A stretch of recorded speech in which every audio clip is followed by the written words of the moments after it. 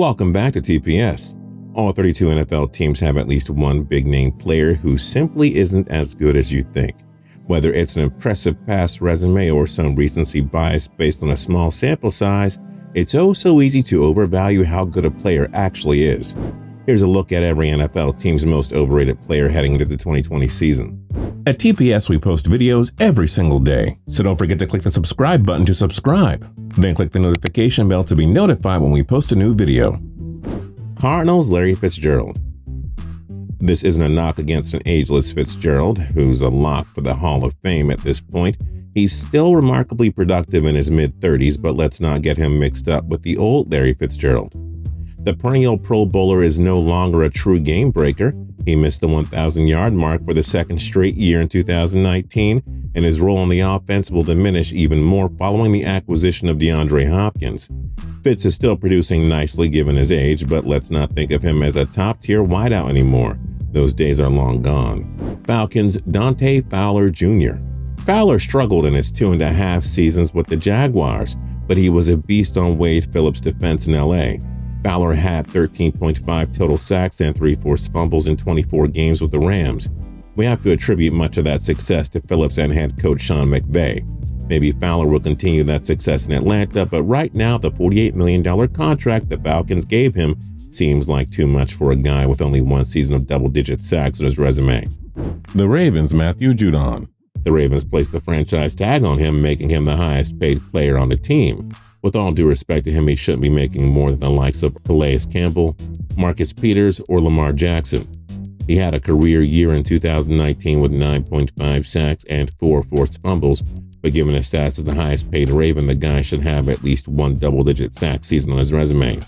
Bills' Josh Norman. Norman was the NFL's best cornerback in 2015, helping the Carolina Panthers reach Super Bowl 50. But he was a giant flop in D.C., forcing Washington to release him after the 2019 campaign.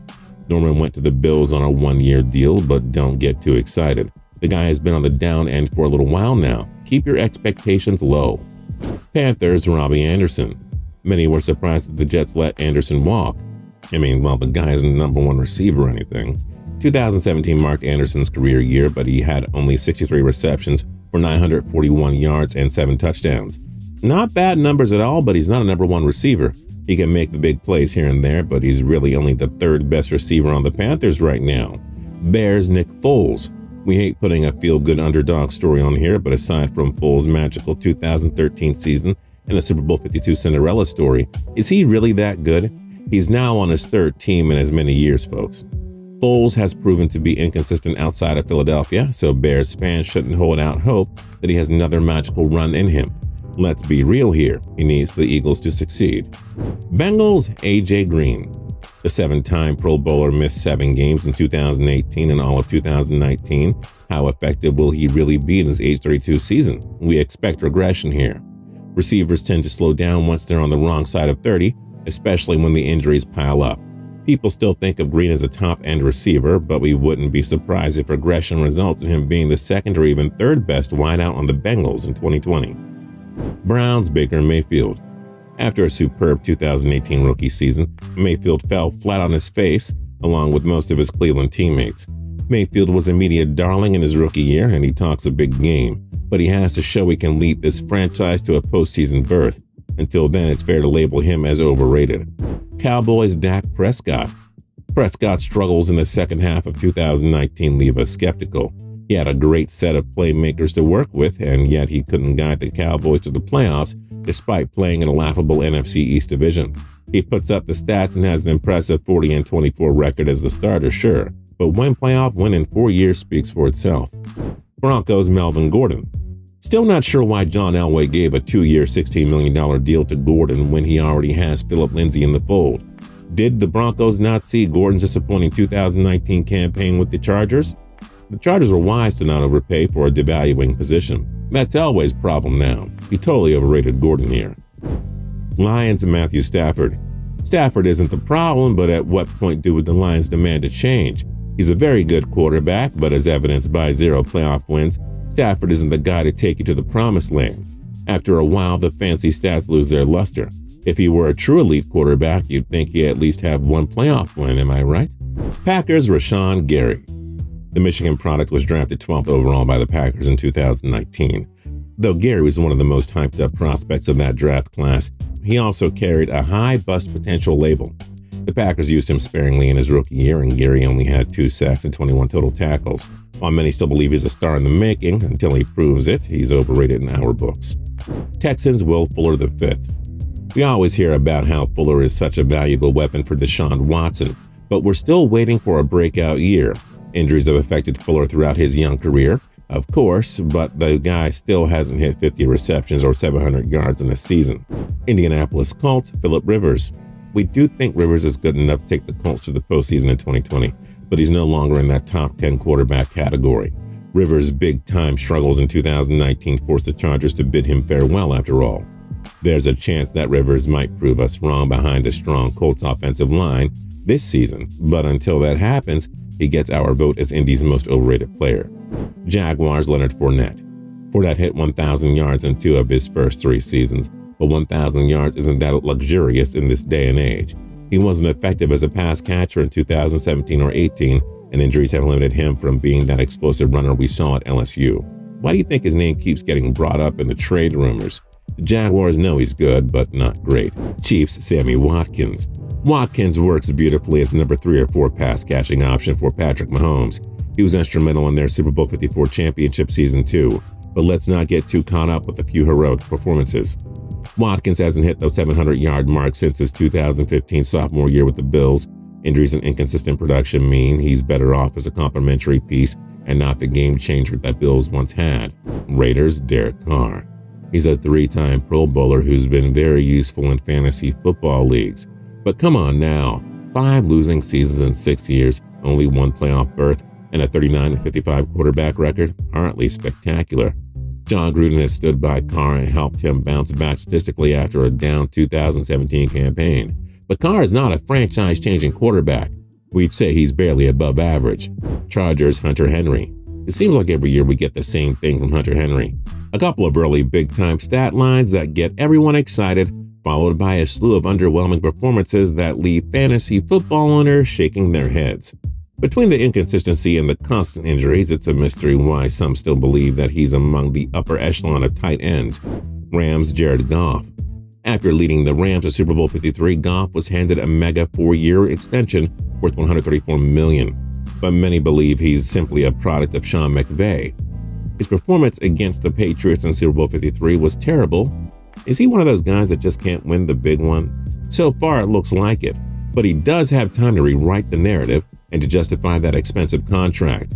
Dolphins Byron Jones. The Dolphins signed Jones to a 5-year, $82.5 million deal that makes him the highest paid corner in the NFL. That's a lot of money for a one-time Pro Bowler with only 2 career interceptions. Jones is a good corner, not a great one. He allowed 3 touchdowns in the coverage last season and yielded a 53.1 completion percentage when targeted. Is Miami sure he deserves to be the highest paid corner in the game? Vikings Kirk Cousins. To his credit, Cousins silenced the many doubters and had a very stellar 2019 season, highlighted by a shocking road win against the New Orleans Saints in the wild-card round. But he's still nothing more than a slightly above-average quarterback with a long history of not being able to win the big games. The Vikings paid Cousins like he's an elite QB. Spoiler alert, he's not. New England Patriots Sonny Michel. Since drafting Sony with the 31st pick in 2018, the New England Patriots have done everything in their power to make the former Georgia Bulldog their workhorse back. And the results have been mixed.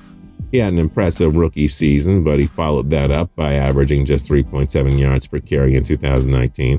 Most people thought the Pats were getting a dynamic workhorse in Sony, but it's beginning to look like we may have all overrated the former first-round pick out of Georgia. Saints Malcolm Jenkins. We love the Saints' decision to bring back the veteran Pro Bowl safety, who was part of their Super Bowl 44 championship team. But the Saints needed to understand that Jenkins isn't in that class of top-tier safeties anymore. Jenkins earned a lackluster 67.2 grade from PFF for the 2019 season. He allowed completion percentages when targeted of 69.6 and 62.5 in 2018 and 19 respectively. He'll help the Saints, sure, but he's well past his prime now. Giants Golden Tate. After trading OBJ to the Browns, the Giants tried to offset the loss by signing Golden Tate to a 4-year, $37.5 million contract. He was hit with a 4-game suspension for violating the league's substance abuse policy and finished the year with 49 catches for 676 yards and 6 touchdowns, 11 games played. That's not a lot of production for a guy who's being paid like the 1,000-yard receiver he once was. Jets Le'Veon Bell. Even Adam Gase knew that Le'Veon Bell was being overpaid when they gave him a 4-year deal worth $52.5 million. The Jets quickly learned that you can't spend that much money on running backs these days, as Bell finished the 2019 campaign with just 789 yards and 3 touchdowns. They should have known that much of his earlier success was due to the stars he had around him in Pittsburgh. Steelers Juju Smith-Schuster.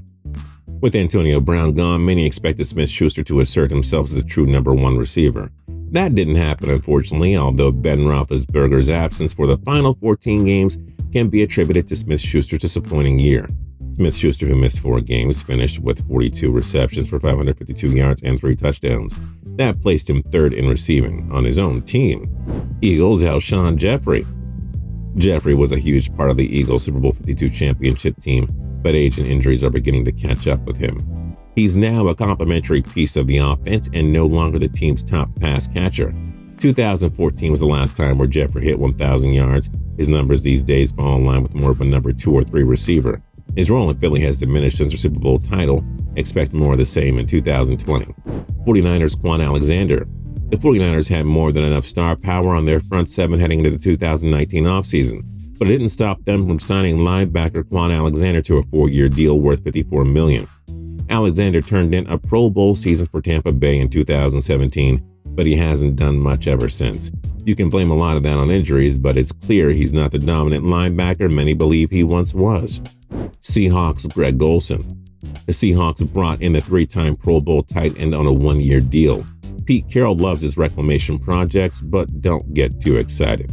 Olsen only has 1,079 total receiving yards over his last 3 seasons with 7 touchdowns. Don't expect a bounce-back year of any kind in 2020. Buccaneers Rob Gronkowski. Injuries took a major toll on Gronk in 2018 and he endured a disappointing regular season with just 47 catches, 682 yards, and 3 touchdowns. Do you really think 1 year of retirement will help a 31-year-old enjoy a bounce-back season? Don't buy the crazy expectations on Gronk that the media is setting. He'll be lucky to be the most productive tight end on his own team. Titans Corey Davis. Davis broke out in 2018 with 65 catches for 891 yards and 4 touchdowns. We expected bigger things in 2019, but rookie A.J. Brown emerged as the new lead receiver, and Davis had just 43 catches for 601 yards and 2 touchdowns. Davis hasn't looked anything like a number 5 overall pick, which is where the Titans took him in 2017. I think it's safe to say that Tennessee overrated him then, and he's still being overrated now. Washington Football Club Ryan Kerrigan. The 4-time Pro Bowl linebacker has taken a noticeable step back here. He had just 5.5 sacks in 2019 after registering double-digit totals in each of the previous 3 years. Was it just one bad year for Kerrigan, or is he now on the down end of his career? We'll find out one way or another, but for now, he's the most overrated player in DC. Who do you think is the most overrated player on your favorite NFL team? Let us know your thoughts in the comment section down below. If you like this video, then like the video. We'd really appreciate it. If you're not subscribed yet, you can go down there and hit that subscribe button. And tune in to TPS every single day for more cool videos. We'll be here with more videos every day. Twice a day sometimes. Just tune in. We'll see you next time.